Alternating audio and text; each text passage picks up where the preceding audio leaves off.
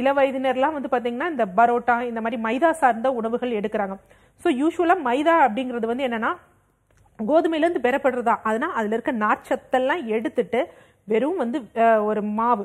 So அந்த மாவில் வந்து என்ன இருக்குன்னு பார்த்தீங்கன்னா அது ஒயிட்டாக இருக்கணும், அதே மாதிரி கொஞ்சம் இதாக இருக்கணும், ஃப்ளெக்சிபிளாக இருக்கணும் அப்படிங்கிறதுக்காக வந்து பார்த்தீங்கன்னா அலாக்சான் அப்படிங்கிற ஒரு வேதிப்பொருள் வந்து சேர்க்குறாங்க. ஸோ இந்த வேதிப்பொருள் என்ன அப்படின்னு பார்த்தீங்கன்னா யூஸ்வலாக நம்ம லேப்லாம் வந்து பார்த்தீங்கன்னா ஒரு சர்க்கரை நோய்க்கு மருந்து கண்டுபிடிச்சோம் அப்படின்னா அந்த மருந்து கண்டுபிடிக்கிறதுக்கு ஃபர்ஸ்ட் மனிதனுக்கு முன்னாடி எலிக்கு வந்து கொடுத்து பார்ப்பாங்க. ஸோ அவங்களுக்கு வந்து சர்க்கரை நோய் வரணும், அவங்களுக்கு இன்டியூஸ் பண்ணுறதுக்காக போடக்கூடிய வந்து ஒரு கெமிக்கல். ஸோ அந்த கெமிக்கலை வந்து நம்ம இந்த மைதால சேர்க்குறாங்க. ஸோ இதை சாப்பிட்றப்ப அவங்களுக்கு சர்க்கரை நோய் வரும், அதுவும் ஒரு மலச்சிக்கலுக்கு காரணம். இது என்ன ஆகும் அப்படின்னு பார்த்தீங்கன்னா இது நார்ச்சத்து இல்லாத ஒரு விஷயம்.